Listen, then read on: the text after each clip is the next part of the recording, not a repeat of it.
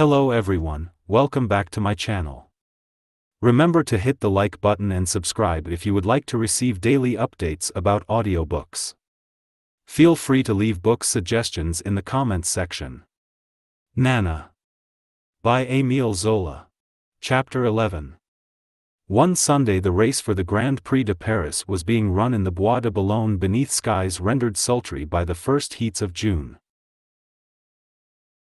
The sun that morning had risen amid a mist of dun-colored dust, but toward 11 o'clock, just when the carriages were reaching the Longchamps course, a southerly wind had swept away the clouds, long streamers of grey vapor were disappearing across the sky, and gaps showing an intense blue beyond were spreading from one end of the horizon to the other.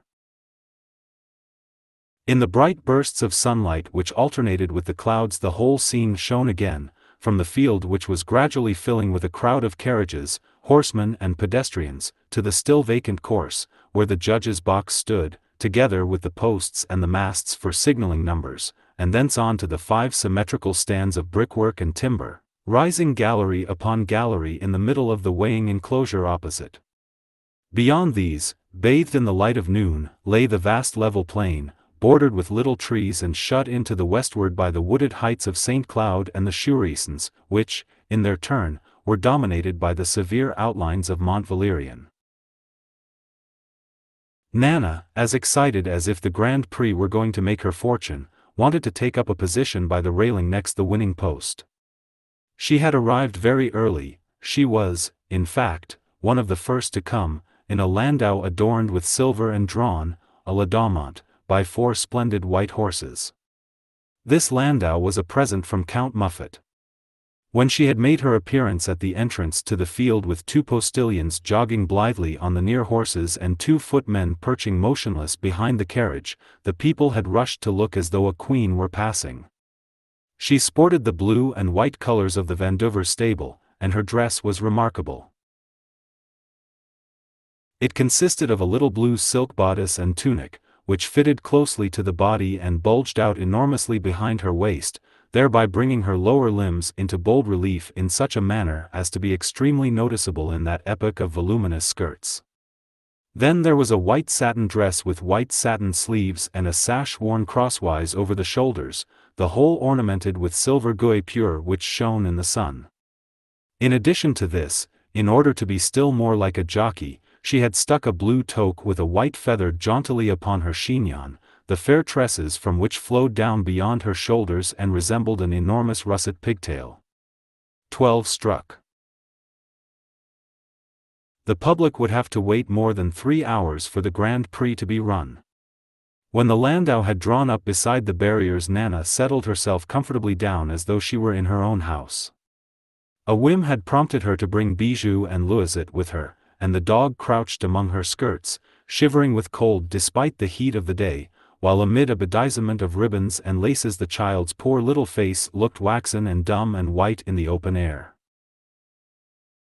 Meanwhile the young woman, without troubling about the people near her, talked at the top of her voice with Georges and Philippe Hugon, who were seated opposite on the front seat among such a mountain of bouquets of white roses and blue myosotis that they were buried up to their shoulders. Well then, she was saying, as he bored me to death, I showed him the door. And now it's 2 days that he's been sulking. She was talking of Muffat, but she took care not to confess to the young men the real reason for this first quarrel, which was that one evening he had found a man's hat in her bedroom. She had indeed brought home a passer-by out of sheer ennui, a silly infatuation. You have no idea how funny he is, she continued, growing merry over the particulars she was giving. He's a regular bigot at bottom, so he says his prayers every evening. Yes, he does. He's under the impression I notice nothing because I go to bed first so as not to be in his way, but I watch him out of the corner of my eye. Oh, he jaws away, and then he crosses himself when he turns round to step over me and get to the inside of the bed. Jove, it's sly, muttered Philippe. That's what happens before, but afterward, what then? She laughed merrily. Yes, just so, before and after. When I'm going to sleep I hear him jawing away again. But the biggest bore of all is that we can't argue about anything now without his growing pie. I've always been religious. Yes, chaff as much as you like, that won't prevent me believing what I do believe. Only he's too much of a nuisance, he blubbers, he talks about remorse. The day before yesterday, for instance, he had a regular fit of it after our usual row, and I wasn't the least bit reassured when all was over. But she broke off, crying out, "Just look at the Mignons arriving. Dear me, they've brought the children. Oh, how those little chaps are dressed up." The Mignons were in a landau of severe hue. There was something substantially luxurious about their turnout, suggesting rich retired tradespeople. Rose was in a grey silk gown trimmed with red knots and with puffs. She was smiling happily at the joyous behavior of Henri and Charles, who sat on the front seat, looking awkward in their ill-fitting collegians' tunics. But when the landau had drawn up by the rails and she perceived Nana sitting in triumph among her bouquets, with her 4 horses and her liveries, she pursed up her lips, sat bolt upright and turned her head away. Mignon, on the other hand, looking the picture of freshness and gaiety, waved her a salutation. He made it a matter of principle to keep out of feminine disagreements. By the by, Nana resumed, "Do you know a little old man who's very clean and neat and has bad teeth, a Monsieur Venet? He came to see me this morning." "Monsieur Venet?" said Georges in great astonishment. "It's impossible." "Why, the man's a Jesuit." "Precisely, I spotted that." "Oh, you have no idea what our conversation was like. It was just funny. He spoke to me about the Count, about his divided house, and begged me to restore a family its happiness. He was very polite and very smiling for the matter of that. Then I answered to the effect that I wanted nothing better, and I undertook to reconcile the Count and his wife. You know it's not humbug. I should be delighted to see them all happy again, the poor things.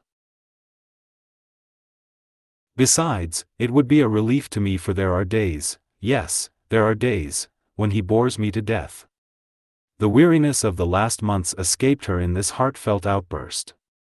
Moreover, the Count appeared to be in big money difficulties. He was anxious, and it seemed likely that the bill which Labradette had put his name to would not be met. "Dear me, the Countess is down yonder," said Georges, letting his gaze wander over the stands. Where?" cried Nana. "What eyes that baby's got! Hold my sunshade, Philippe." But with a quick forward dart Georges had outstripped his brother. It enchanted him to be holding the blue silk sunshade with its silver fringe. Nana was scanning the scene through a huge pair of field glasses. "Ah yes. I see her," she said at length. "In the right-hand stand, near a pillar, She's in mauve, and her daughter in white by her side. Dear me, there's Daignet going to bow to them."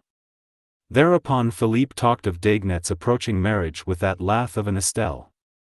It was a settled matter, the banns were being published. At first the Countess had opposed it, but the Count, they said, had insisted. Nana smiled. I know, she murmured. "So much the better for Paul. He's a nice boy, he deserves it." And leaning toward Louisette, "You're enjoying yourself, eh? What a grave face." The child never smiled. With a very old expression he was gazing at all those crowds, as though the sight of them filled him with melancholy reflections. Bijou, chased from the skirts of the young woman who was moving about a great deal, had come to Nestle, shivering, against the little fellow. Meanwhile the field was filling up. Carriages, a compact, interminable file of them, were continually arriving through the Porte de la Cascade. There were big omnibuses such as the Pauline, which had started from the Boulevard des Italiens, freighted with its 50 passengers, and was now going to draw up to the right of the stands. Then there were dog-carts, victorias, landaus, all superbly well turned out, mingled with lamentable cabs which jolted along behind sorry old hacks, and four-in-hands, sending along their 4 horses, and mail coaches, where the masters sat on the seats above and left the servants to take care of the hampers of champagne inside, and spiders, the immense wheels of which were a flash of glittering steel, and light tandems, which looked as delicately formed as the works of a clock and slipped along amid a peal of little bells. Every few seconds an equestrian rode by, and a swarm of people on foot rushed in a scared way among the carriages.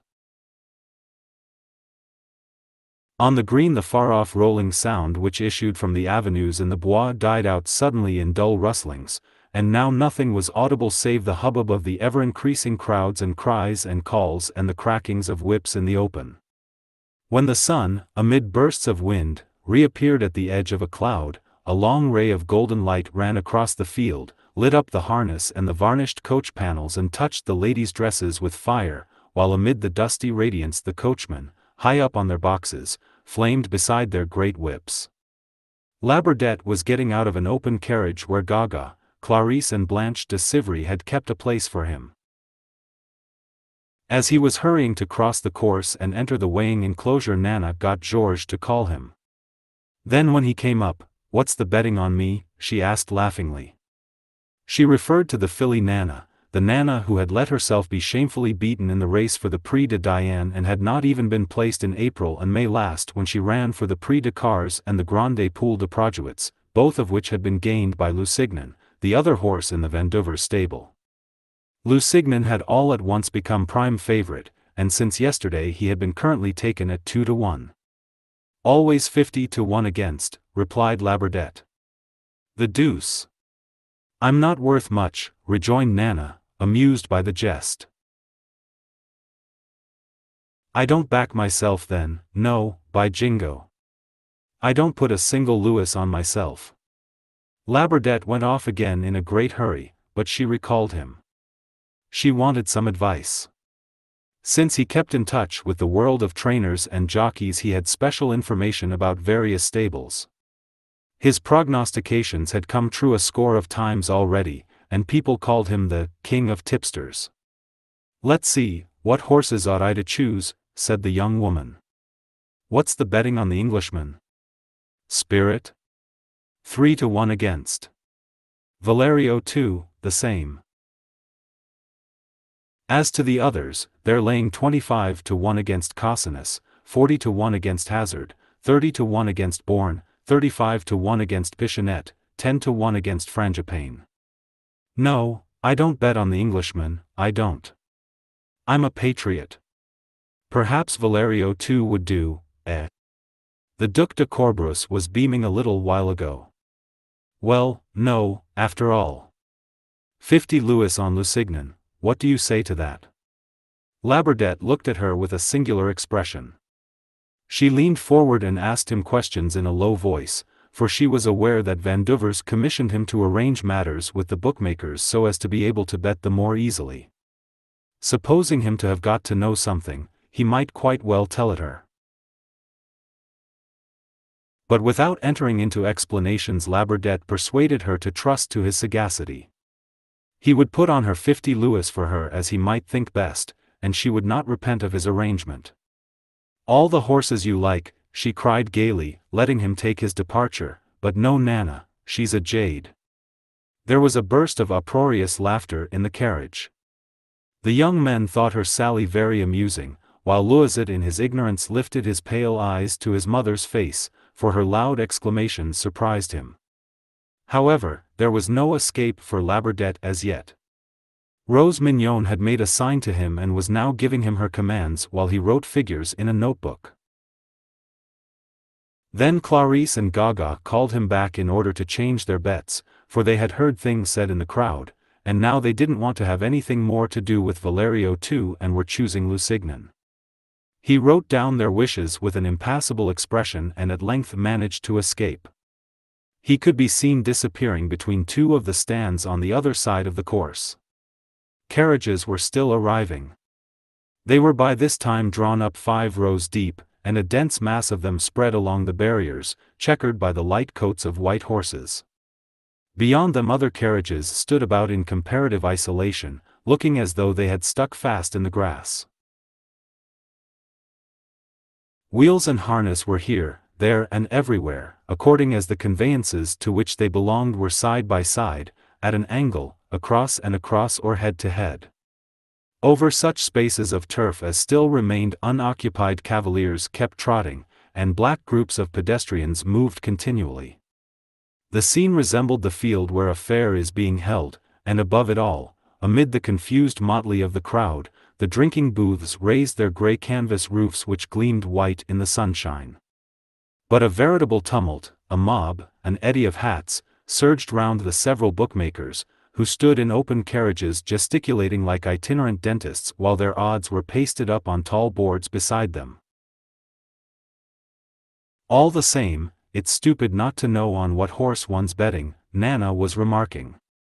I really must risk some Lewis in person. She had stood up to select a bookmaker with a decent expression of face but forgot what she wanted on perceiving a perfect crowd of her acquaintance.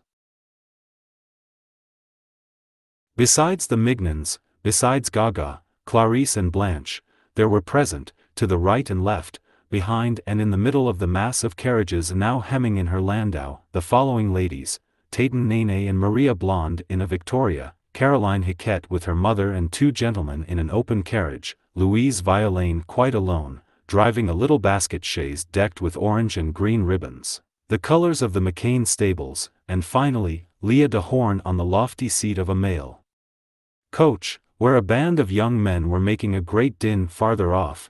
In a Hewitt Resorts of aristocratic appearance, Lucy Stewart, in a very simple black silk dress, sat, looking distinguished beside a tall young man in the uniform of a naval cadet.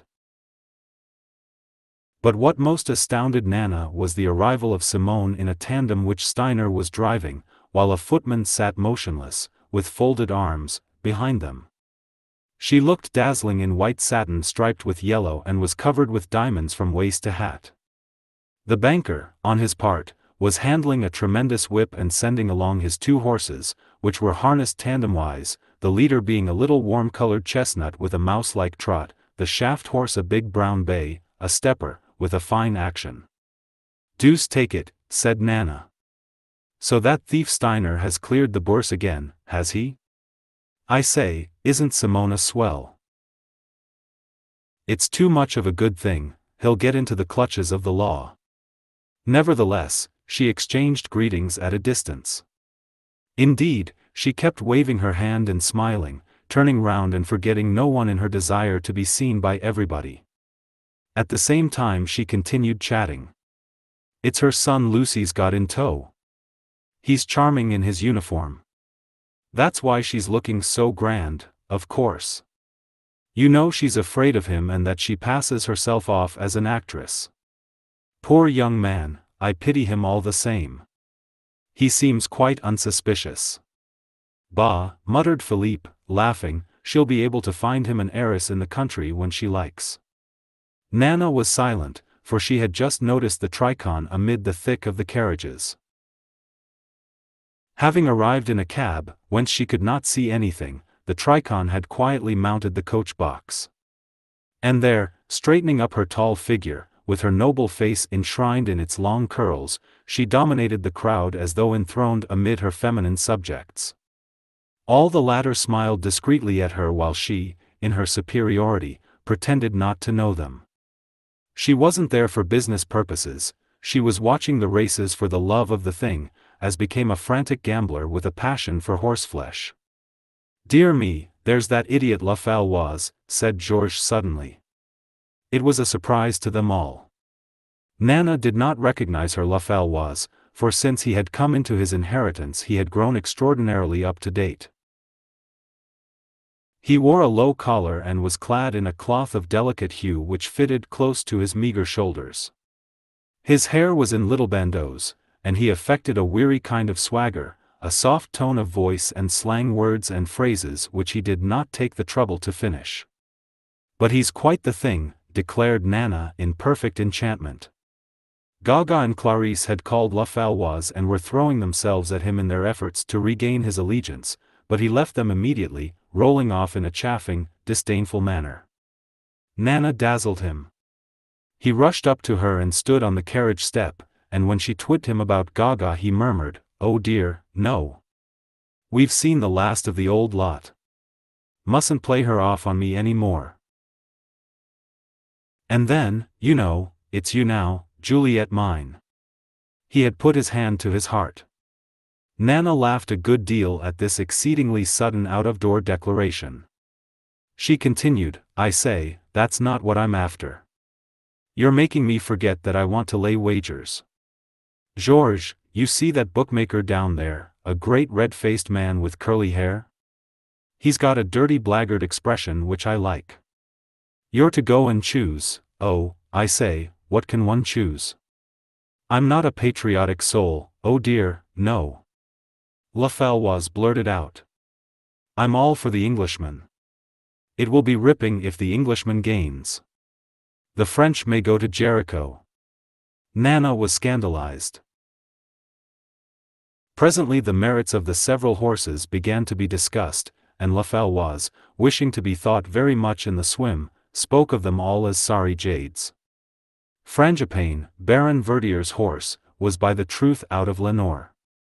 A big bay horse he was, who would certainly have stood a chance if they hadn't let him get foundered during training. As to Valerio too from the Corbra stable, he wasn't ready yet, he'd had the colic in April. Oh yes, they were keeping that dark, but he was sure of it, on his honor. In the end he advised Nana to choose Hazard, the most defective of the lot, a horse nobody would have anything to do with. Hazard, by jingo, such superb lines and such an action. That horse was going to astonish the people. No, said Nana, I'm going to put 10 louis on Lusignan and 5 on Boom. Faloise burst forth at once, but, my dear girl, Boom's all rot. Don't choose him. Gasque himself is chucking up backing his own horse. And your Lusignan, never. Why, it's all humbug. By Lamb and Princess, just think. By Lamb and Princess, no, by Jove. All too short in the legs. He was choking. Philippe pointed out that, notwithstanding this, Lusignan had won the Prix de Cars and the Grande Poule de Produits. But the other ran on again. What did that prove? Nothing at all. On the contrary, one ought to distrust him. And besides, Gresham rode Lusignan, well then, let them jolly well dry up. Gresham had bad luck, he would never get to the post. And from one end of the field to the other the discussion raging in Nana's landau seemed to spread and increase. Voices were raised in a scream, the passion for gambling filled the air, set faces glowing and arms waving excitedly, while the bookmakers, perched on their conveyances, shouted odds and jotted down amounts right furiously. Yet these were only the small fry of the betting world, the big bets were made in the weighing enclosure. Here, then, raged the keen contest of people with light purses who risked their 5-franc pieces and displayed infinite covetousness for the sake of a possible gain of a few louis. In a word, the battle would be between Spirit and Lusignan. Englishmen, plainly recognizable as such, were strolling about among the various groups. They were quite at home, their faces were fiery with excitement, they were afready triumphant. Brahma, a horse belonging to Lord Reading, had gained the Grand Prix the previous year, and this had been a defeat over which hearts were still bleeding. This year it would be terrible if France were beaten anew. Accordingly all the ladies were wild with national pride. The Vandover stable became the rampart of their honor, and Lusignan was pushed and defended and applauded exceedingly. Gaga, Blanche, Caroline and the rest bet on Lusignan.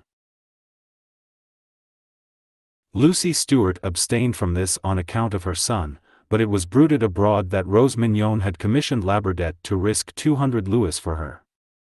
The Tricon, as she sat alone next her driver, waited till the last moment. Very cool, indeed, amid all these disputes, very far above the ever-increasing uproar in which horses' names kept recurring and lively Parisian phrases mingled with guttural English exclamations, she sat listening and taking notes majestically.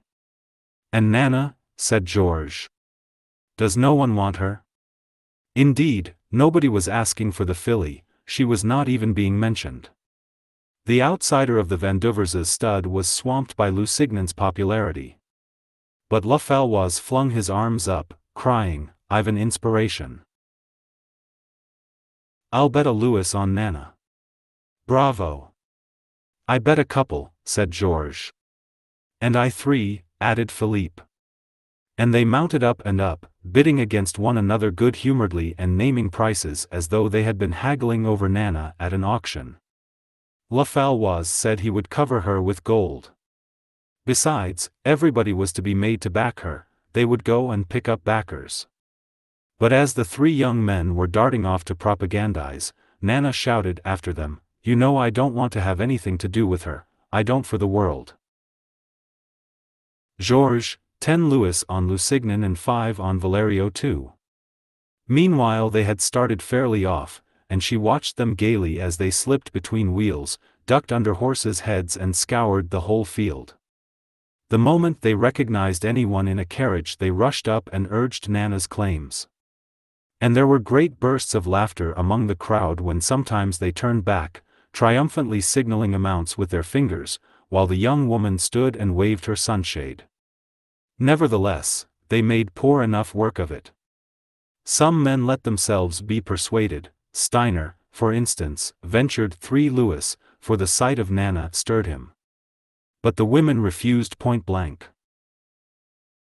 Thanks, they said, to lose for a certainty. Besides, they were in no hurry to work for the benefit of a dirty wench who was overwhelming them all with her 4 white horses, her postilions and her outrageous assumption of side. Gaga and Clarisse looked exceedingly prim and asked Faloise whether he was jolly well making fun of them. When Georges boldly presented himself before the Mignon's carriage, Rose turned her head away in the most marked manner and did not answer him. One must be a pretty foul sort to let one's name be given to a horse. Mignon, on the contrary, followed the young man's movements with a look of amusement and declared that the women always brought luck. "Well?" queried Nana when the young men returned after a prolonged visit to the bookmakers. "The odds are 40 to 1 against you," said Faloise. "What's that?" 40 to 1, she cried, astounded. "They were 50 to 1 against me. What's happened?" Labordette had just then reappeared. The course was being cleared, and the pealing of a bell announced the first race. Amid the expectant murmur of the bystanders she questioned him about this sudden rise in her value. But he replied evasively, doubtless a demand for her had arisen. She had to content herself with this explanation. Moreover, Labordette announced with a preoccupied expression that Vanduvers was coming if he could get away. The race was ending unnoticed, people were all waiting for the Grand Prix to be run, when a storm burst over the hippodrome. For some minutes past the sun had disappeared, and a wan twilight had darkened over the multitude. Then the wind rose, and there ensued a sudden deluge. Huge drops, perfect sheets of water, fell. There was a momentary confusion, and people shouted and joked and swore, while those on foot scampered madly off to find refuge under the canvas of the drinking booths. In the carriages the women did their best to shelter themselves, grasping their sunshades with both hands, while the bewildered footmen ran to the hoods. But the shower was already nearly over, and the sun began shining brilliantly through escaping clouds of fine rain. A blue cleft opened in the stormy mass, which was blown off over the Bois, and the skies seemed to smile again and to set the women laughing in a reassured manner, while amid the snorting of horses and the disarray and agitation of the drenched multitude that was shaking itself dry, a broad flush of golden light lit up the field, still dripping and glittering with crystal drops. "Oh, that poor, dear Louiset," said Nana. "Are you very drenched, my darling?" The little thing silently allowed his hands to be wiped. The young woman had taken out her handkerchief. Then she dabbed it over Bijou, who was trembling more violently than ever. It would not matter in the least, there were a few drops on the white satin of her dress, but she didn't care a pin for them. The bouquets, refreshed by the rain, glowed like snow, and she smelled one ecstatically, drenching her lips in it as though it were wet with dew. Meanwhile the burst of rain had suddenly filled the stands. Nana looked at them through her field glasses. At that distance you could only distinguish a compact, confused mass of people, heaped up, as it were, on the ascending ranges of steps, a dark background relieved by light dots which were human faces. The sunlight filtered in through openings near the roof at each end of the stand and detached and illumined portions of the seated multitude, where the ladies' dresses seemed to lose their distinguishing colors. But Nana was especially amused by the ladies whom the shower had driven from the rows of chairs ranged on the sand at the base of the stands. As courtesans were absolutely forbidden to enter the enclosure, she began making exceedingly bitter remarks about all the fashionable women therein assembled. She thought them fearfully dressed up, and such guys. There was a rumor that the Empress was entering the little central stand, a pavilion built like a chalet, with a wide balcony furnished with red armchairs. "Why, there he is," said Georges. "I didn't think he was on duty this week." The stiff and solemn form of the Count Muffat had appeared behind the Empress.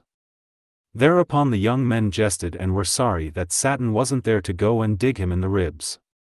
But Nana's field glass focused the head of the Prince of Scots in the imperial stand. "Gracious, it's Charles," she cried. She thought him stouter than formerly. In 18 months he had broadened, and with that she entered into particulars. Oh yes, he was a big, solidly built fellow. All round her in the ladies' carriages they were whispering that the Count had given her up.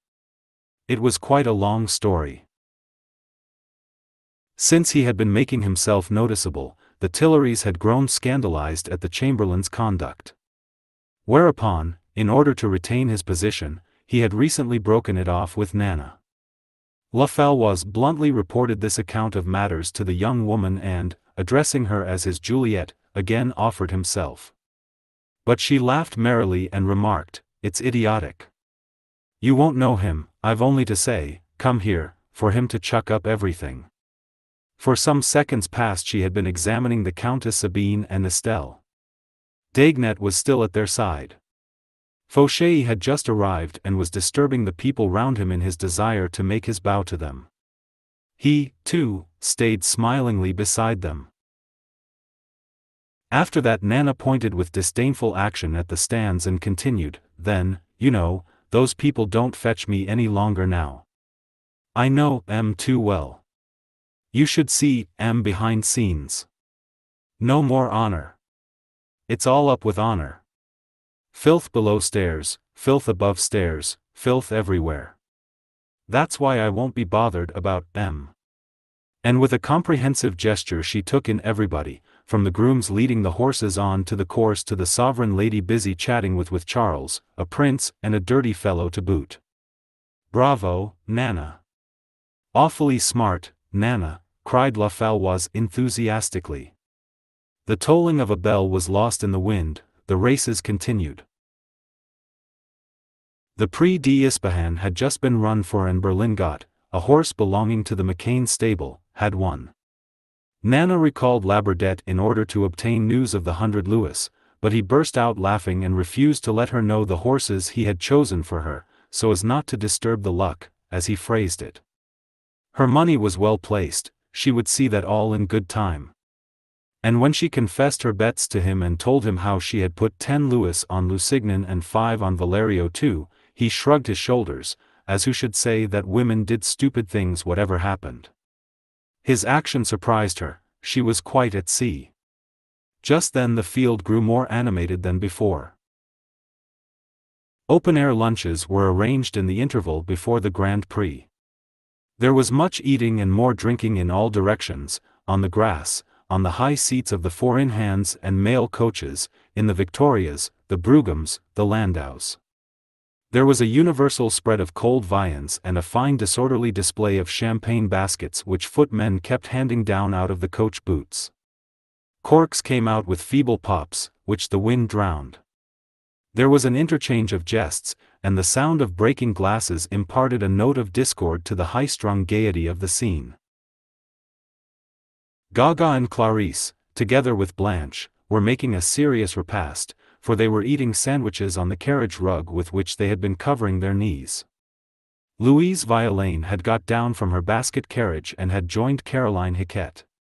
On the turf at their feet some gentlemen had instituted a drinking bar, whither Tayton, Maria, Simone and the rest came to refresh themselves, while high in air and close at hand bottles were being emptied on Leah de Horn's mail coach, and, with infinite bravado and gesticulation, a whole band were making themselves tipsy in the sunshine, above the heads of the crowd.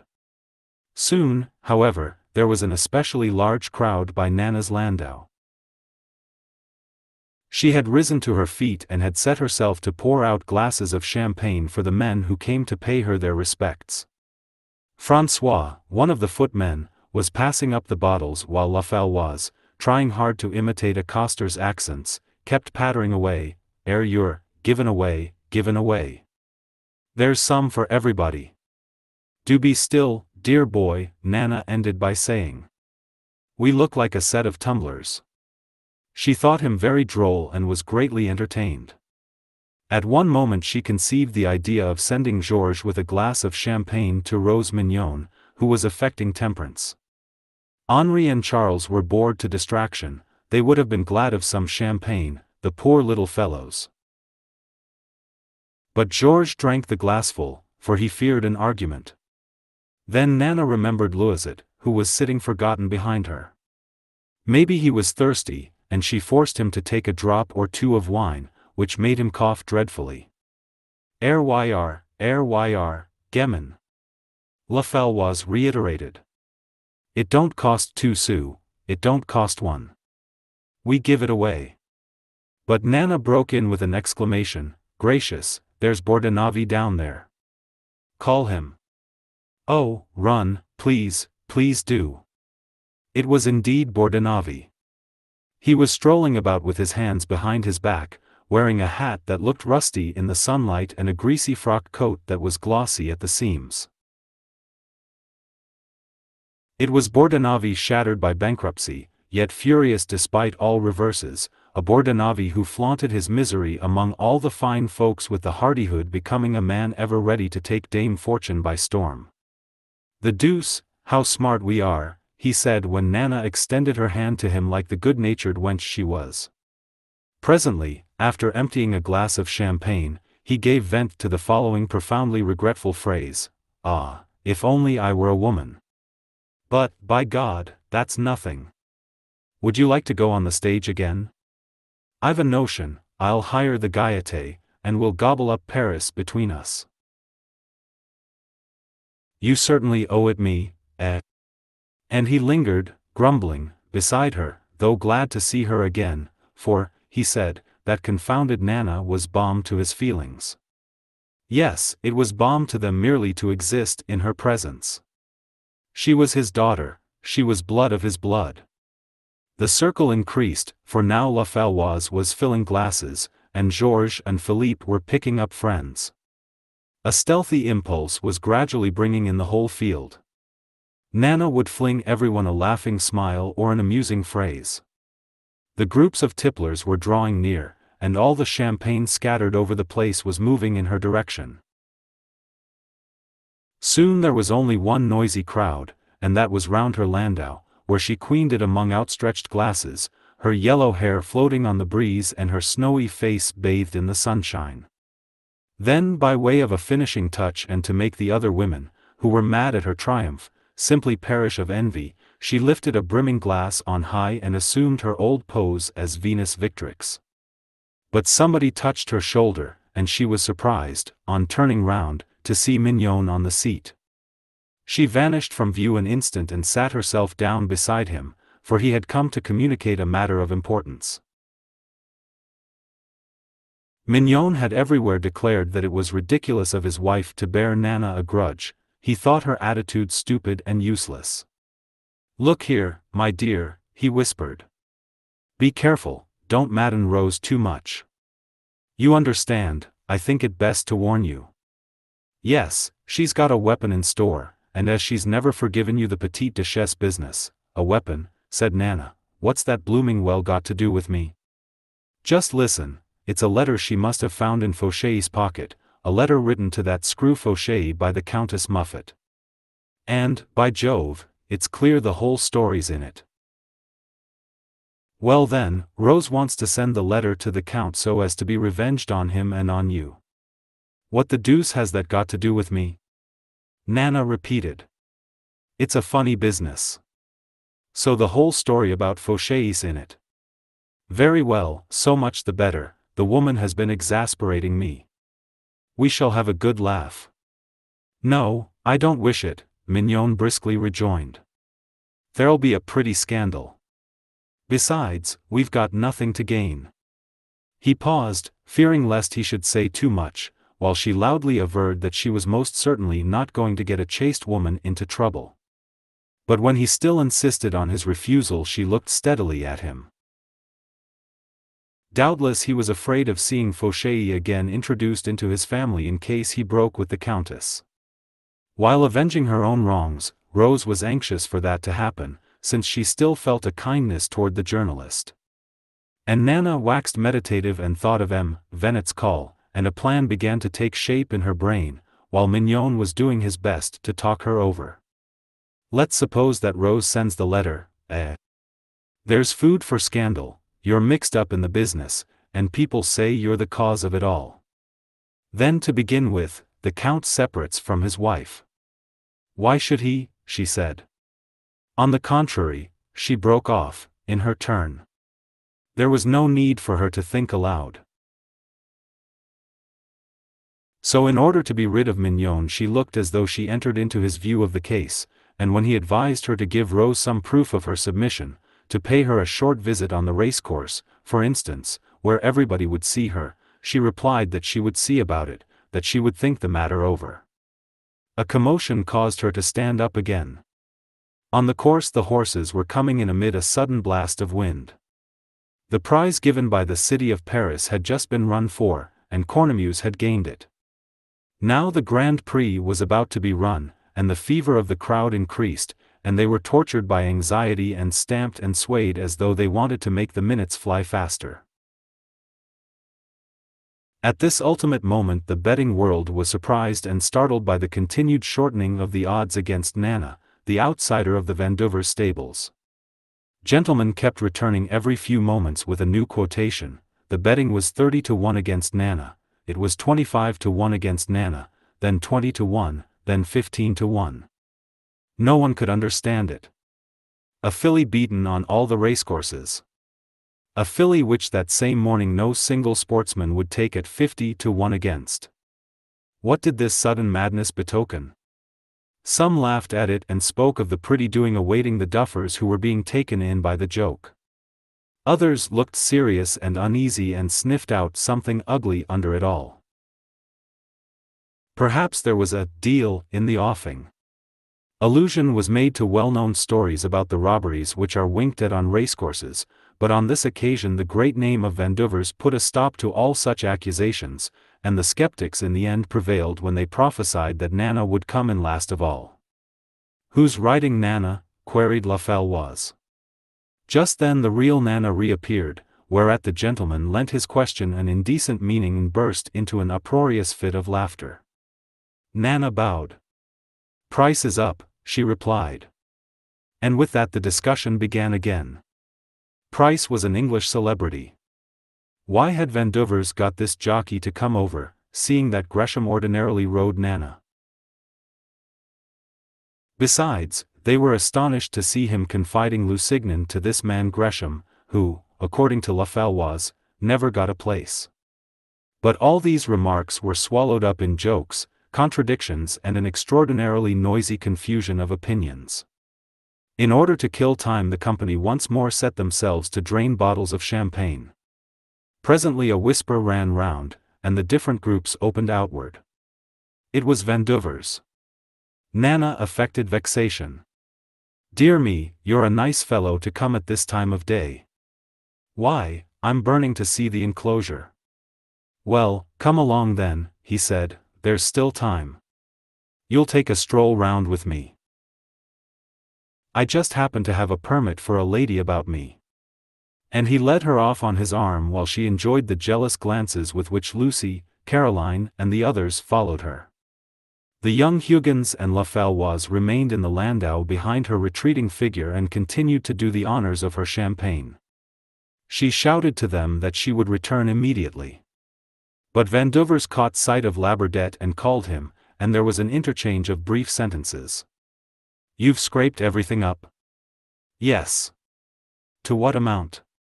1,500 louis, pretty well all over the place."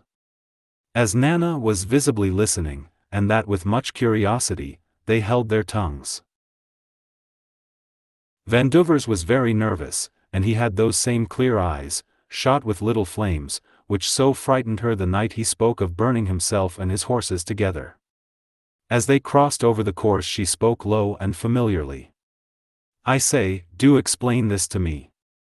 Why are the odds on your filly changing?" He trembled, and this sentence escaped him. "Ah, they're talking, are they? What a set those betting men are. When I've got the favorite they all throw themselves upon him, and there's no chance for me. After that, when an outsider's asked for, they give tongue and yell as though they were being skinned." "You ought to tell me what's going to happen. I've made my bets," she rejoined. "Has Nana a chance?" A sudden, unreasonable burst of anger overpowered him. "Won't you deuced well let me be, eh? Every horse has a chance. The odds are shortening because, by Jove, people have taken the horse." "Who? I don't know." "I should prefer leaving you if you must needs badger me with your idiotic questions." Such a tone was not germane either to his temperament or his habits, and Nana was rather surprised than wounded. Besides, he was ashamed of himself directly afterward, and when she begged him in a dry voice to behave politely he apologized. For some time past he had suffered from such sudden changes of temper. No one in the Paris of pleasure or of society was ignorant of the fact that he was playing his last trump card today. If his horses did not win, if, moreover, they lost him the considerable sums wagered upon them, it would mean utter disaster and collapse for him, and the bulwark of his credit and the lofty appearance which, though undermined, he still kept up, would come ruining noisily down. Moreover, no one was ignorant of the fact that Nana was the devouring siren who had finished him off, who had been the last to attack his crumbling fortunes and to sweep up what remained of them. Stories were told of wild whims and fancies, of gold scattered to the four winds, of a visit to Baden-Baden, where she had not left him enough to pay the hotel bill, of a handful of diamonds cast on the fire during an evening of drunkenness in order to see whether they would burn like coal. Little by little her great limbs and her coarse, plebeian way of laughing had gained complete mastery over this elegant, degenerate son of an ancient race. At that time he was risking his all, for he had been so utterly overpowered by his taste for ordure and stupidity as to have even lost the vigor of his skepticism. A week before Nana had made him promise her a chateau on the Norman coast between Havre and Trouville, and now he was staking the very foundations of his honor on the fulfillment of his word. Only she was getting on his nerves, and he could have beaten her, so stupid did he feel her to be. The man at the gate, not daring to stop the woman hanging on the Count's arm, had allowed them to enter the enclosure. Nana, greatly puffed up at the thought that at last she was setting foot on the forbidden ground, put on her best behavior and walked slowly by the ladies seated at the foot of the stands. On 10 rows of chairs the toilets were densely massed, and in the blithe open air their bright colors mingled harmoniously. Chairs were scattered about, and as people met one another friendly circles were formed, just as though the company had been sitting under the trees in a public garden. Children had been allowed to go free and were running from group to group, while overhead the stands rose tier above crowded tier and the light-colored dresses therein faded into the delicate shadows of the timberwork. Nana stared at all these ladies. She stared steadily and markedly at the Countess Sabine. After which, as she was passing in front of the imperial stand, the sight of Muffat, looming in all his official stiffness by the side of the Empress, made her very merry. "Oh, how silly he looks," she said at the top of her voice to Vandovers. She was anxious to pay everything a visit. This small park-like region, with its green lawns and groups of trees, rather charmed her than otherwise. A vendor of ices had set up a large buffet near the entrance gates, and beneath a rustic thatched roof a dense throng of people were shouting and gesticulating. This was the ring. Close by were some empty stalls, and Nana was disappointed at discovering only a gendarme's horse there.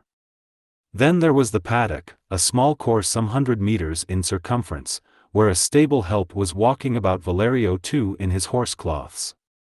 And, oh, what a lot of men on the gravelled sidewalks, all of them with their tickets forming an orange-colored patch in their buttonholes. And what a continual parade of people in the open galleries of the grandstands. The scene interested her for a moment or two, but truly, it was not worth while getting the spleen because they didn't admit you inside here. Daignet and Fauchery passed by and bowed to her.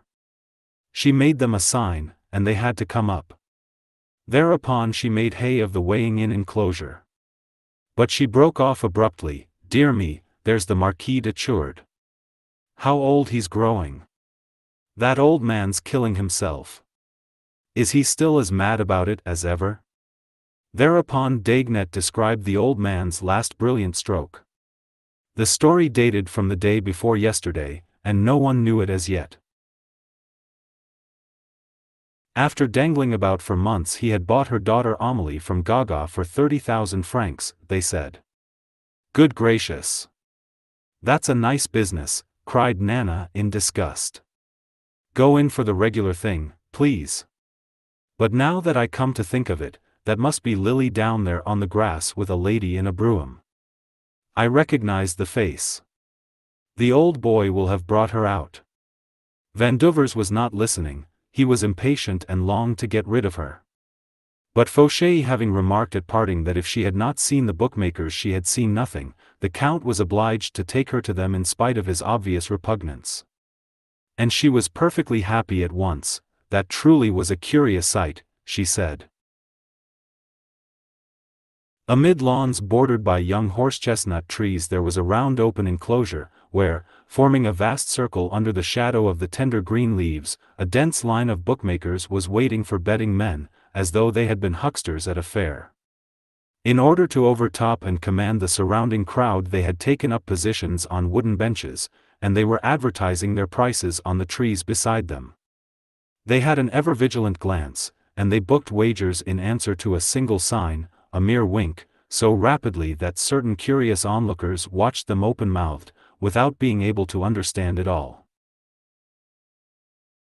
Confusion reigned, prices were shouted, and any unexpected change in a quotation was received with something like tumult. Occasionally scouts entered the place at a run and redoubled the uproar as they stopped at the entrance to the rotunda and, at the tops of their voices, announced departures and arrivals. In this place, where the gambling fever was pulsing in the sunshine, such announcements were sure to raise a prolonged muttering sound. They are funny, murmured Nana, greatly entertained. Their features look as if they had been put on the wrong way.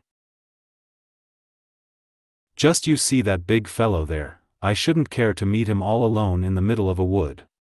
But Vandovers pointed her out a bookmaker, once a shopman in a fancy repository, who had made 3 million francs in 2 years. He was slight of build, delicate and fair, and people all round him treated him with great respect. They smiled when they addressed him, while others took up positions close by in order to catch a glimpse of him. They were at length leaving the ring when Vandovers nodded slightly to another bookmaker, who thereupon ventured to call him. It was one of his former coachmen, an enormous fellow with the shoulders of an ox and a high color. Now that he was trying his fortunes at race meetings on the strength of some mysteriously obtained capital, the Count was doing his utmost to push him, confiding to him his secret bets and treating him on all occasions as a servant to whom one shows one's true character. Yet despite this protection, the man had in rapid succession lost very heavy sums, and today he, too, was playing his last card. There was blood in his eyes, he looked fit to drop with apoplexy. Well, Maréchal, queried the Count in the lowest of voices, to what amount have you laid odds? To 5,000 louis, Monsieur le Comte, replied the bookmaker, likewise lowering his voice. A pretty job, eh? I'll confess to you that I've increased the odds, I've made it 3-1. Vanduvers looked very much put out. No, no, I don't want you to do that. Put it at 2-1 again directly. I shan't tell you any more, Marichal. Oh, how can it hurt, Monsieur le Comte, at this time o' day, rejoined the other with the humble smile befitting an accomplice. I had to attract the people so as to lay your 2,000 louis. At this Vanduvers silenced him. But as he was going off, Marichal remembered something and was sorry he had not questioned him about the shortening of the odds on the filly. It would be a nice business for him if the filly stood a chance, seeing that he had just laid 50-1 about her in 200s. Nana, though she did not understand a word of what the Count was whispering, dared not, however, ask for new explanations. He seemed more nervous than before and abruptly handed her over to Labradette, whom they came upon in front of the weighing-in room. You'll take her back, he said. I've got something on hand. Au revoir. And he entered the room, which was narrow and low-pitched and half filled with a great pair of scales. It was like a waiting room in a suburban station, and Nana was again hugely disillusioned, for she had been picturing to herself something on a very vast scale, a monumental machine, in fact, for weighing horses. Dear me, they only weighed the jockeys. Then it wasn't worth while making such a fuss with their weighing. In the scale a jockey with an idiotic expression was waiting, harness on knee, till a stout man in a frock coat should have done verifying his weight. At the door a stable help was holding a horse, Cosinus, round which a silent and deeply interested throng was clustering. The course was about to be cleared. Labradette hurried Nana but retraced his steps in order to show her a little man talking with Vanduvers at some distance from the rest. Dear me, there's Price, he said. Ah yes, the man who's mounting me, she murmured laughingly. And she declared him to be exquisitely ugly. All jockeys struck her as looking idiotic, doubtless, she said, because they were prevented from growing bigger. This particular jockey was a man of 40, and with his long, thin, deeply furrowed, hard, dead countenance, he looked like an old shriveled-up child. His body was knotty and so reduced in size that his blue jacket with its white sleeves looked as if it had been thrown over a lay figure. No, she resumed as she walked away, he would never make me very happy, you know. A mob of people were still crowding the course, the turf of which had been wet and trampled on till it had grown black. In front of the two telegraphs, which hung very high up on their cast-iron pillars, the crowd were jostling together with upturned faces, uproariously greeting the numbers of the different horses as an electric wire in connection with the weighing room made them appear. Gentlemen were pointing at programs. Pichonnet had been scratched by his owner, and this caused some noise. However, Nana did not do more than cross over the course on Labradette's arm. The bell hanging on the flagstaff was ringing persistently to warn people to leave the course. Ah, my little dears, she said as she got up into her landau again, their enclosures all humbug. She was welcomed with acclamation, people around her clapped their hands. Bravo, Nana.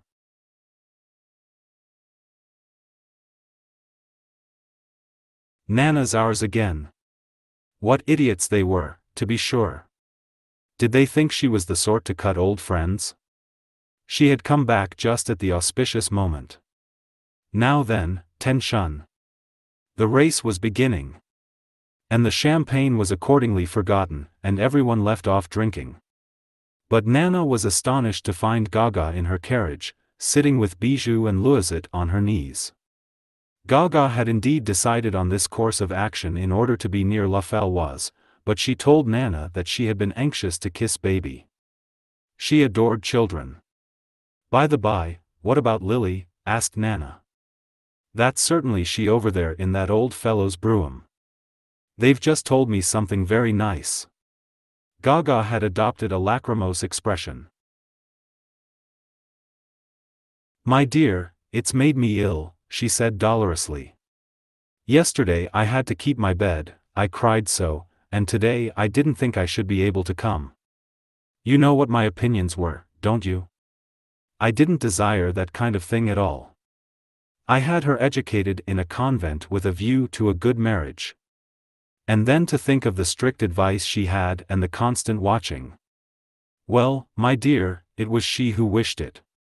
We had such a scene, tears, disagreeable speeches. It even got to such a point that I caught her a box on the ear. She was too much bored by existence, she said, she wanted to get out of it. By and by, when she began to say, "'Tisn't you, after all, who've got the right to prevent me," I said to her, "You're a miserable wretch, you're bringing dishonor upon us. Begone." And it was done. I consented to arrange about it. But my last hopes blooming well blasted, and, oh, I used to dream about such nice things. The noise of a quarrel caused them to rise. It was Georges in the act of defending Vanduvers against certain vague rumors which were circulating among the various groups. "Why should you say that he's laying off his own horse?" the young man was exclaiming. "Yesterday in the Salon de Courses he took the odds on Lusignan for 1,000 louis. "Yes, I was there," said Philippe in affirmation of this. "And he didn't put a single louis on Nana. If the betting's 10-1 against Nana, he's got nothing to win there. It's absurd to imagine people are so calculating. Where would his interest come in?" Labordette was listening with a quiet expression. Shrugging his shoulders, he said, "Oh, leave them alone, they must have their say.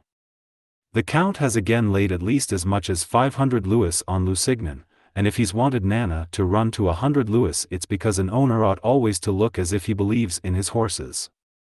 "Oh, bosh! What the deuce does that matter to us?" shouted La Faloise with a wave of his arms.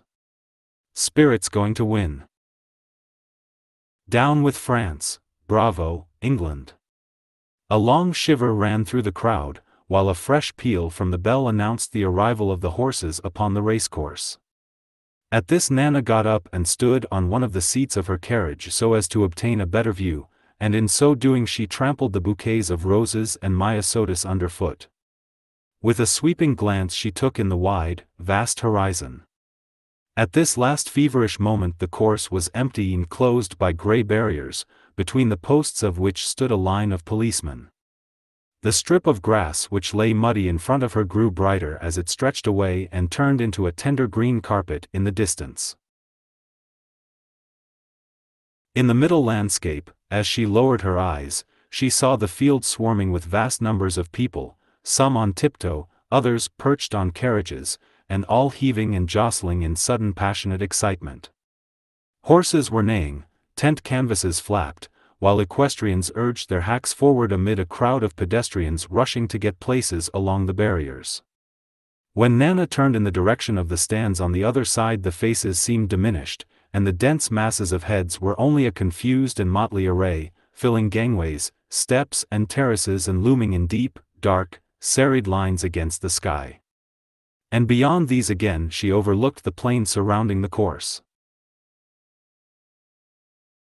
Behind the ivy-clad mill to the right, meadows, dotted over with great patches of umbrageous wood, stretched away into the distance, while opposite to her, as far as the Seine flowing at the foot of a hill, the avenues of the park intersected one another, filled at that moment with long, motionless files of waiting carriages, and in the direction of Boulogne, on the left, the landscape widened anew and opened out toward the blue distances of Meudon through an avenue of paulownias, whose rosy, leafless tops were one stain of brilliant lake color.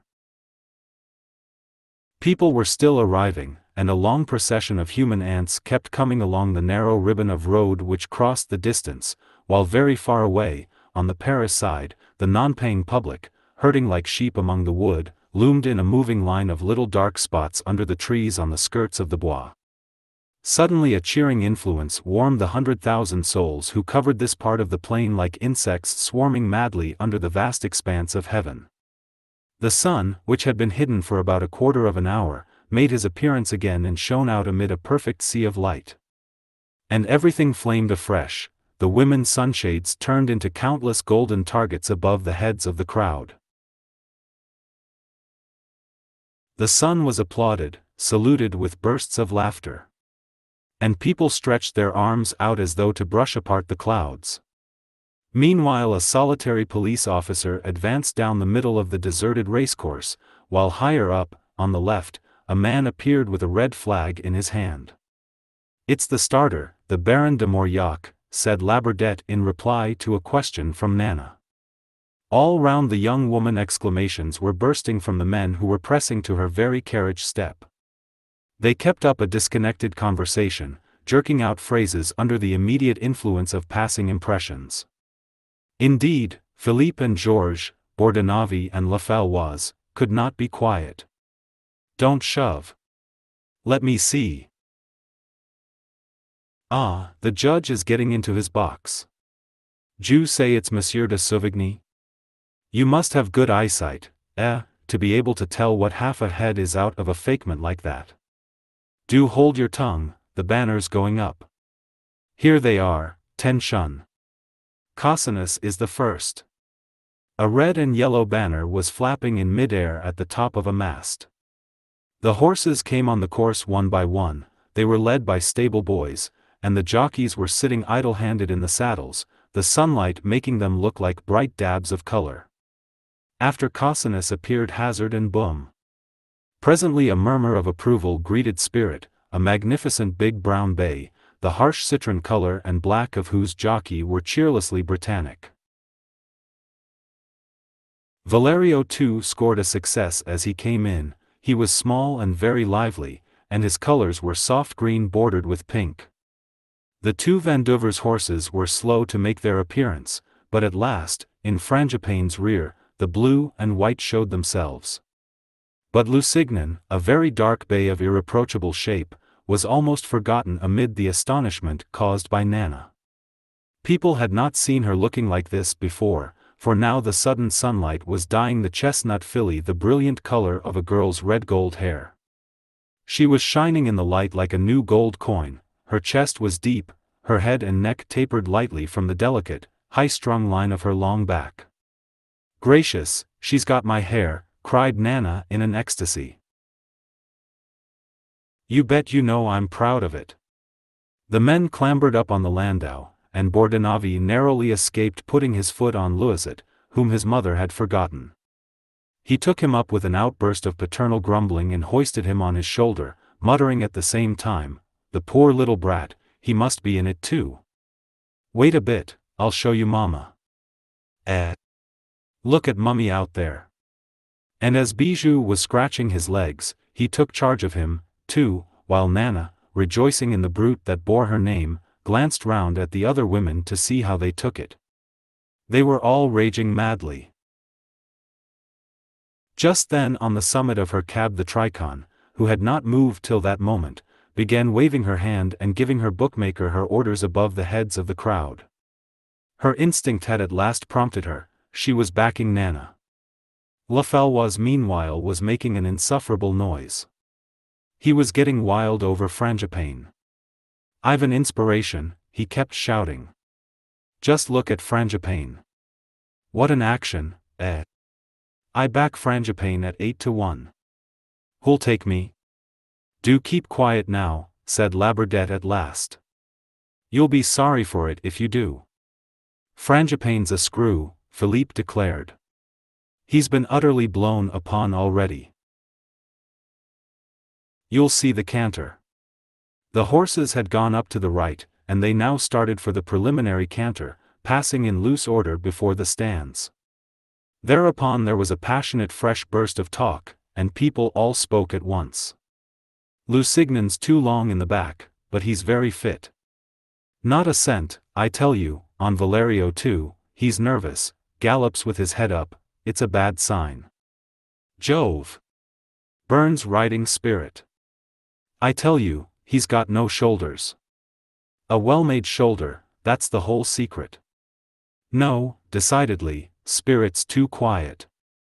"Now listen, Nana, I saw her after the Grande Poule de Produits, and she was dripping and draggled, and her sides were trembling like 1 o'clock. I lay 20 louis she isn't placed. Oh, shut up. He's boring us with his frangipane. There's no time to make a bet now, they're off. Almost in tears, Faloise was struggling to find a bookmaker. He had to be reasoned with. Everyone craned forward, but the first go-off was bad, the starter, who looked in the distance like a slim dash of blackness, not having lowered his flag. The horses came back to their places after galloping a moment or two. There were 2 more false starts. At length the starter got the horses together and sent them away with such address as to elicit shouts of applause. Splendid. No, it was mere chance. Never mind, it's done it. The outcries were smothered by the anxiety which tortured every breast. The betting stopped now, and the game was being played on the vast course itself. Silence reigned at the outset, as though everyone were holding his breath. White faces and trembling forms were stretched forward in all directions. At first Hazard and Cosinus made the running at the head of the rest, Valerio too followed close by, and the field came on in a confused mass behind. When they passed in front of the stands, thundering over the ground in their course like a sudden stormwind, the mass was already some 14 lengths in extent. Frangipane was last, and Nana was slightly behind Lusignan and Spirit. "Egad," muttered Labradette, "how the Englishman is pulling it off out there." The whole carriage load again burst out with phrases and exclamations. Everyone rose on tiptoe and followed the bright splashes of color which were the jockeys as they rushed through the sunlight. At the rise Valerio too took the lead, while Cosinus and Hazard lost ground, and Lusignan and Spirit were running neck and neck with Nana still behind them. By Jingo, the Englishman's gained. "It's palpable," said Bordenave. "Lusignan's in difficulties, and Valerio too can't stay." "Well, it will be a pretty biz if the Englishman wins," cried Philippe in an access of patriotic grief. A feeling of anguish was beginning to choke all that crowded multitude. Another defeat. And with that a strange ardent prayer, which was almost religious, went up for Lusignan, while people heaped abuse on Spirit and his dismal mute of a jockey.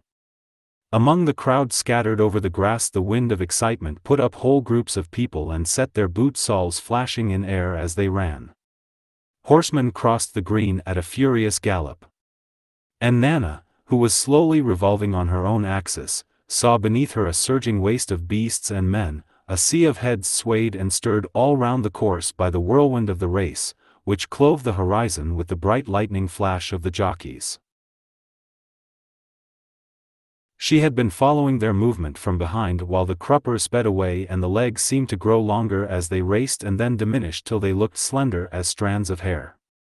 Now the horses were running at the end of the course, and she caught a side view of them looking minute and delicate of outline against the green distances of the bois. Then suddenly they vanished behind a great clump of trees growing in the middle of the hippodrome.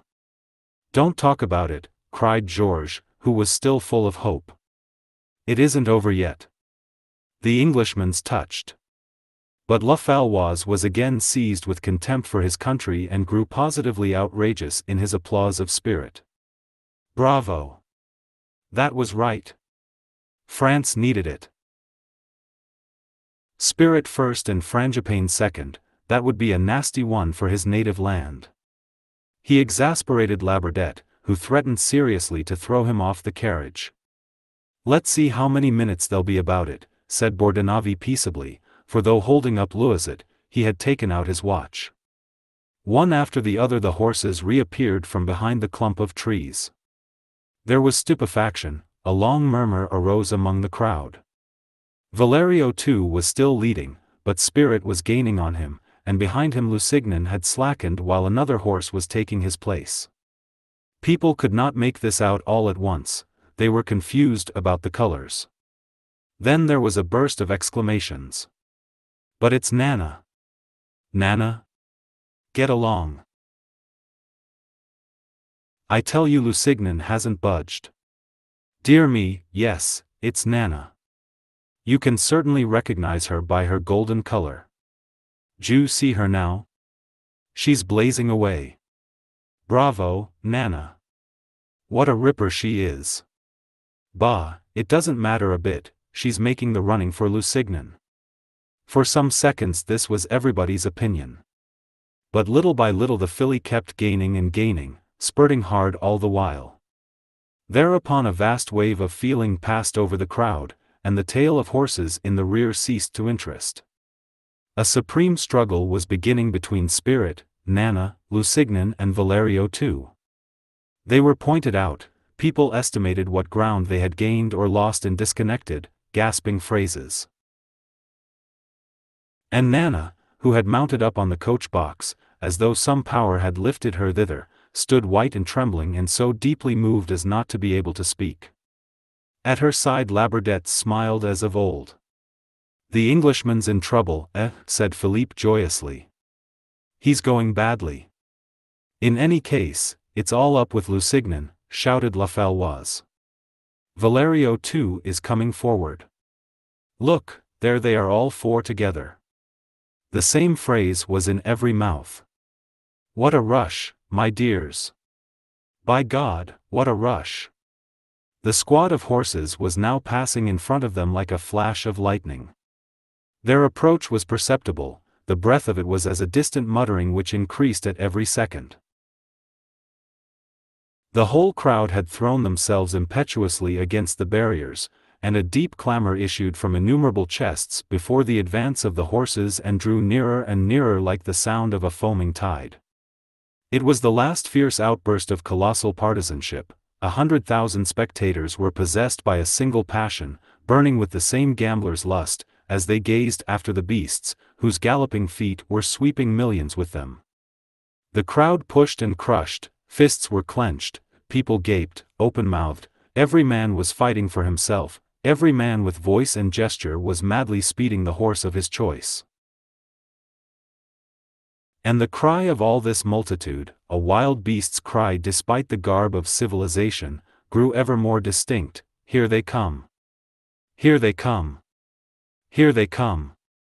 But Nana was still gaining ground, and now Valerio too was distanced, and she was heading the race, with Spirit 2 or 3 necks behind. The rolling thunder of voices had increased. They were coming in, a storm of oaths greeted them from the landau. Gee up, Lusignan, you great coward. The Englishman stunning. Do it again, old boy, do it again. Oh, that Valerio. It's sickening. Oh, the carcass. My 10 Louis damned well lost.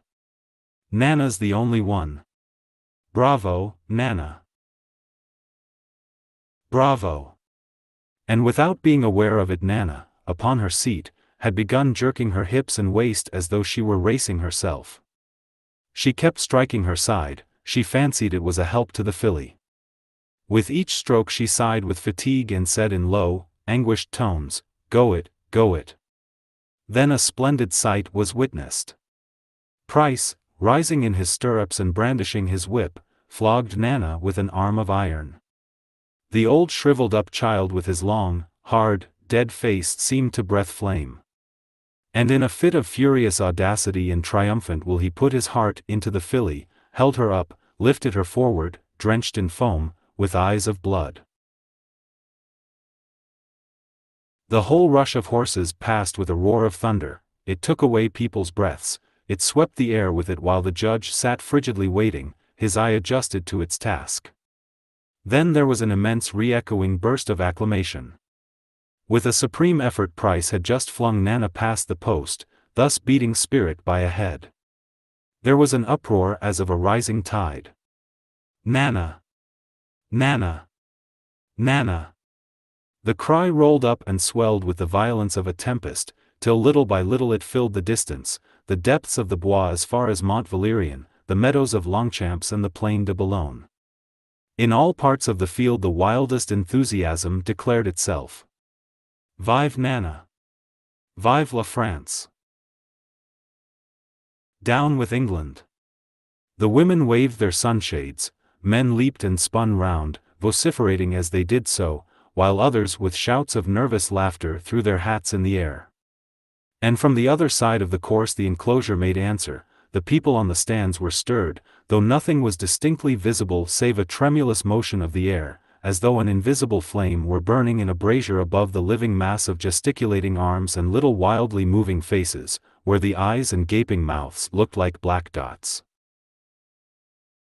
The noise did not cease but swelled up and recommenced in the recesses of faraway avenues and among the people encamped under the trees, till it spread on and attained its climax in the imperial stand, where the Empress herself had applauded.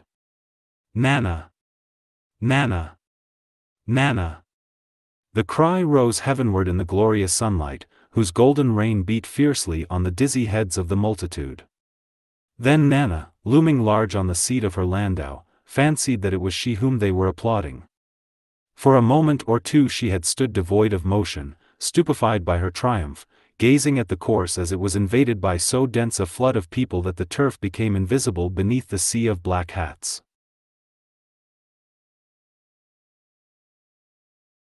By and by, when this crowd had become somewhat less disorderly and a lane had been formed as far as the exit and Nana was again applauded as she went off with Price hanging lifelessly and vacantly over her neck, she smacked her thigh energetically, lost all self-possession, triumphed in crude phrases. "Oh, by God, it's me, it's me. Oh, by God, what luck!" And, scarce knowing how to give expression to her overwhelming joy, she hugged and kissed Louiset, whom she now discovered high in the air on Bordenavie's shoulder. 3 minutes and 14 seconds, said the latter as he put his watch back in his pocket. Nana kept hearing her name, the whole plain was echoing it back to her. Her people were applauding her while she towered above them in the sunlight, in the splendor of her starry hair and white and sky-blue dress. Labordette, as he made off, had just announced to her a gain of 2,000 louis, for he had put her 50 on Nana at 40-1. But the money stirred her less than this unforeseen victory, the fame of which made her Queen of Paris. All the other ladies were losers. With a raging movement Rose Mignon had snapped her sunshade, and Caroline Hiquette and Clarice and Simone, nay, Lucy Stuart herself, despite the presence of her son, were swearing low in their exasperation at that great wench's luck, while the Tricon, who had made the sign of the cross at both start and finish, straightened up her tall form above them, went into an ecstasy over her intuition and damned Nana admiringly as became an experienced matron. Meanwhile round the landau the crush of men increased.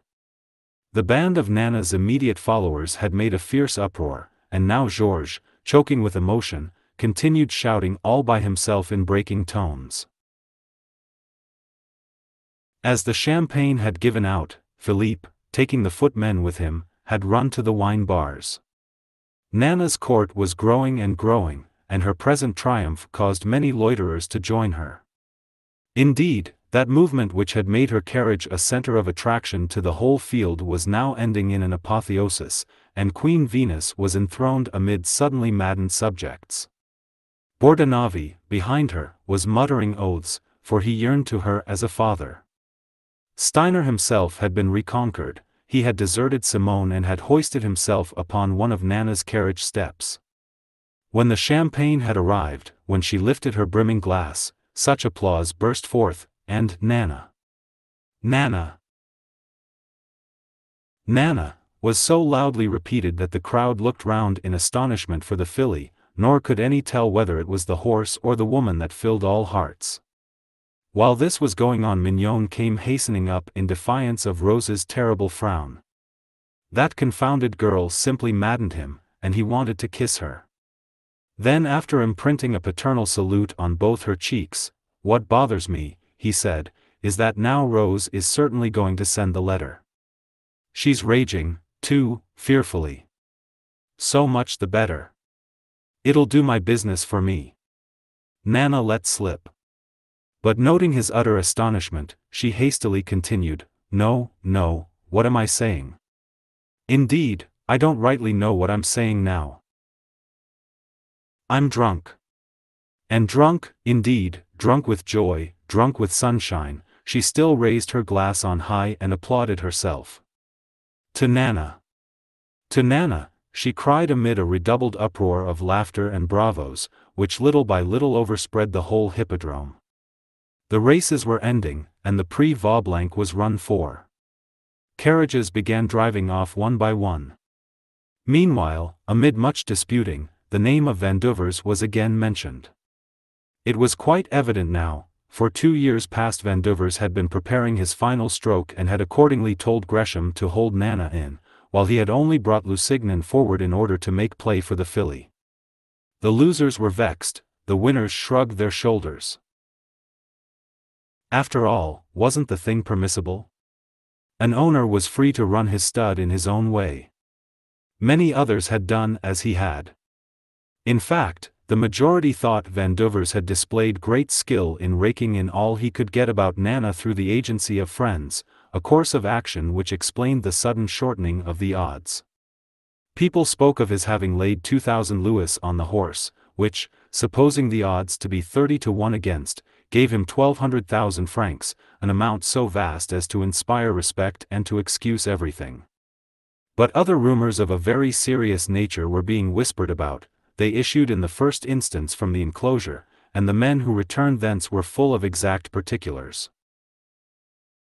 Voices were raised, an atrocious scandal began to be openly canvassed. That poor fellow Vandevers was done for. He had spoiled his splendid hit with a piece of flat stupidity, an idiotic robbery, for he had commissioned Marichal, a shady bookmaker, to lay 2,000 louis on his account against Lusignan, in order thereby to get back his 1,000 and odd openly wagered louis. It was a miserable business, and it proved to be the last rift necessary to the utter breakup of his fortune. The bookmaker, being thus warned that the favorite would not win, had realized some 60,000 francs over the horse. Only Labradette, for lack of exact and detailed instructions, had just then gone to him to put 200 louis on Nana, which the bookmaker, in his ignorance of the stroke actually intended, was still quoting at 50 to 1 against. Cleared of 100,000 francs over the filly and a loser to the tune of 40,000, Marichal, who felt the world crumbling under his feet, had suddenly divined the situation when he saw the Count and Labradette talking together in front of the enclosure just after the race was over. Furious, as became an ex-coachman of the Count's, and brutally frank as only a cheated man can be, he had just made a frightful scene in public, had told the whole story in atrocious terms and had thrown everyone into angry excitement. It was further stated that the stewards were about to meet. Nana, whom Philippe and Georges were whisperingly putting in possession of the facts, gave vent to a series of reflections and yet ceased not to laugh and drink. After all, it was quite likely, she remembered such things, and then that Marichal had a dirty, hangdog look. Nevertheless, she was still rather doubtful when Labradette appeared. He was very white. "Well?" she asked in a low voice. "Bloody well smashed up," he replied simply. And he shrugged his shoulders. That Vandevers was a mere child. She made a bored little gesture. That evening at the Bal Mobile Nana obtained a colossal success. When toward 10 o'clock she made her appearance, the uproar was already formidable. That classic night of madness had brought together all that was young and pleasure-loving, and now this smart world was wallowing in the coarseness and imbecility of the servants' hall.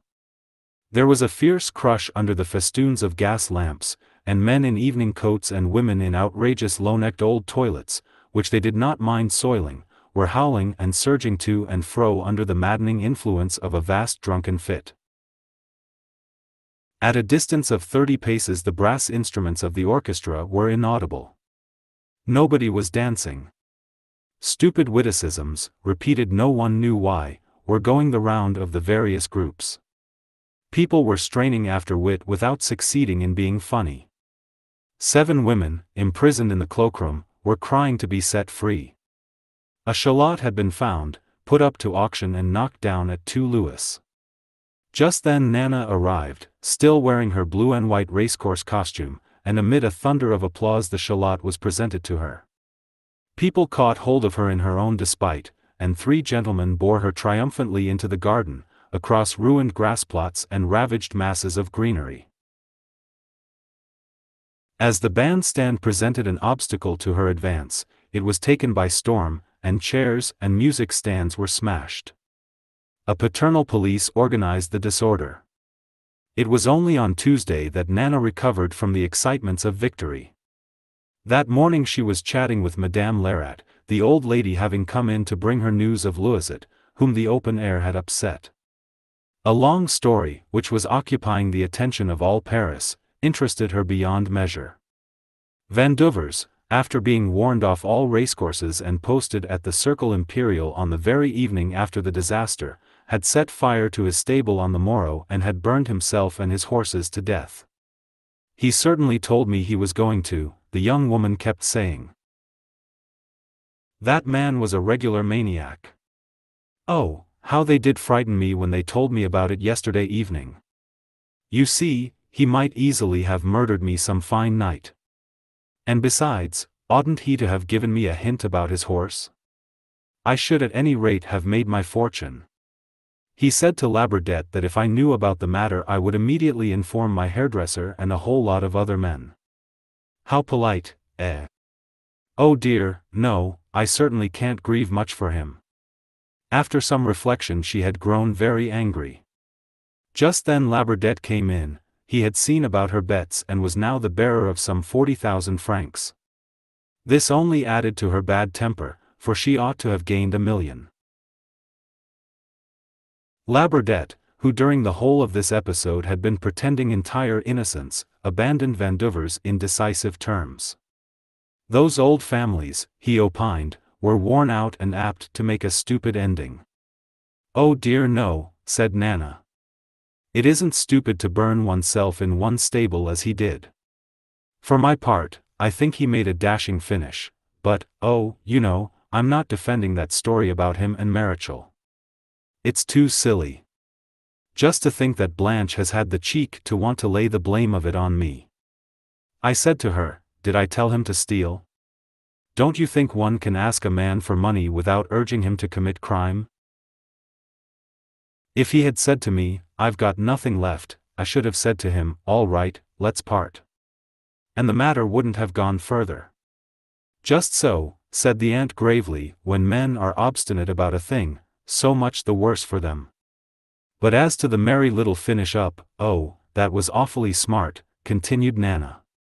"It appears to have been terrible enough to give you the shudders. He sent everybody away and boxed himself up in the place with a lot of petroleum. And it blazed. You should have seen it. Just think, a great big affair, almost all made of wood and stuffed with hay and straw. The flames simply towered up, and the finest part of the business was that the horses didn't want to be roasted. They could be heard plunging, throwing themselves against the doors, crying aloud just like human beings. Yes, people haven't got rid of the horror of it yet." Labradette let a low, incredulous whistle escape him. For his part, he did not believe in the death of Vanduvers. Somebody had sworn he had seen him escaping through a window. He had set fire to his stable in a fit of aberration, but when it had begun to grow too warm it must have sobered him. A man so besotted about the women and so utterly worn out could not possibly die so pluckily. Nana listened in her disillusionment and could only remark, "Oh, the poor wretch, it was so beautiful."